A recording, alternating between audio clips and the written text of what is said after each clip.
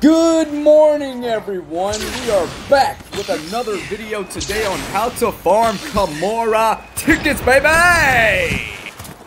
Every 15-ish village missions that you complete, you'll start to unlock Kamura tickets. And today I'm going to show you the quickest way that I found to do missions fast, the right way. Good luck. Step 1. Complete level 5 magnamolo mission, Comeuppance. I watched a video, someone tried to make this video, and they forgot to mention that. Very important, complete that mission. Step 2. Unlock the outpost in the Shrine Ruins, Sub-Camp 1. Step 3. Buy Leather S outfit.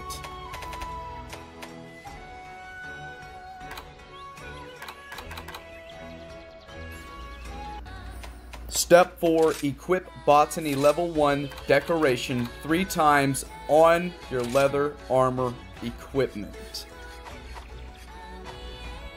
This will allow you to collect more fire lantern berries and complete missions faster.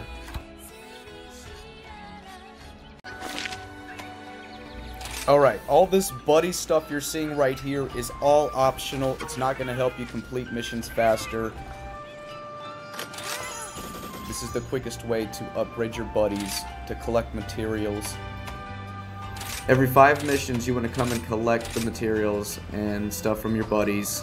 It'd probably be quicker if you did it upstairs in the hub.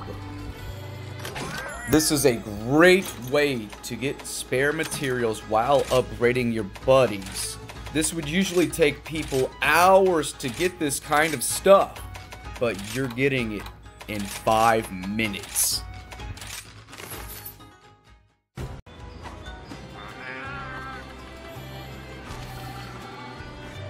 Alright, last, and then I go to the submarine, and I just collect all my stuff there. I usually just get honey and thunderbug for some reason, and just do my buddy bargaining. Until we meet again. Now you're ready to begin. Each village mission that you do is another step closer to Kamura tickets, so the more you do, the better. Now you're ready to go to level 1 roly-poly lanterns. Here we go. Alright, the mission quest has began. Swing over here behind your tent where you'll find a wire bug. Shoot up the mountain. You can collect that bug if you want. You can collect that rock if you want. You can skip that if you just want to do mission farming. Go straight for the fire lanterns, which there's one down here. Then you want to go to Sub-Camp 1. I'm back. Grab the fire lantern on your left there. Then you want to go around this little mountain here, drop down, and the mission should complete right there.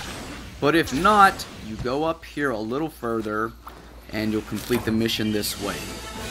Now, if you are doing optional quest, this is a way to farm rock and honey. You go up the hill, there's your rock around the corner. Then you want to swing up here, web swing, boom, boom, and trip over that rock right there. And then you want to grab the honey. Good.